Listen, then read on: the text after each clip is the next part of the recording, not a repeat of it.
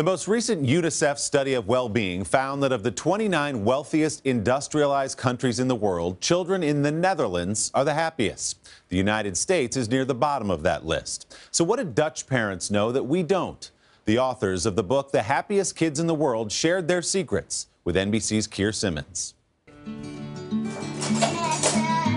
Rina Meijer-Koster lives in the Netherlands with her family. It's a far cry from the hectic pace of many families back home.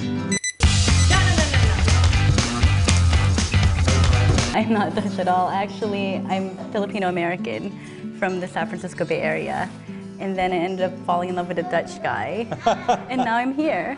When she became a parent, Rina was struck by the differences in Dutch family life compared with her pressurized childhood in the States, impressed by how independent and, above all, happy Dutch children seem.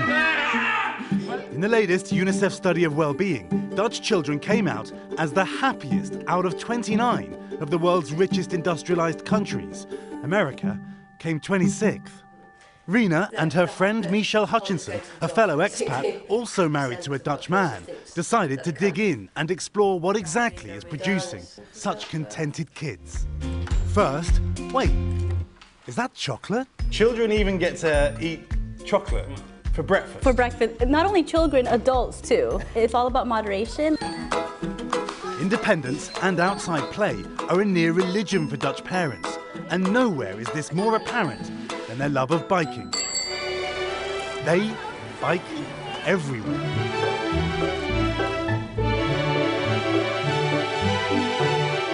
As soon as I moved here, my husband got me a bike and he made me cycle on it in all weathers. And children are brought up with that.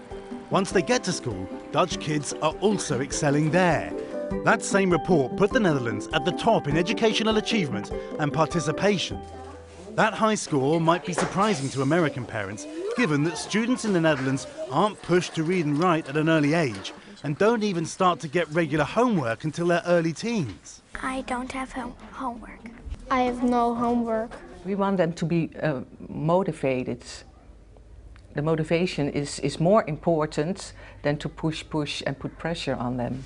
Back in the US, child developmental psychologist Catherine Tamis-Lamonde says that the Dutch are on the right track. Huge number of studies show that our motivation, children's motivation to do things, to be engaged, to learn about their world, goes up when they make choices about what to do. Do you want to get some flowers? Seems like there are other factors too.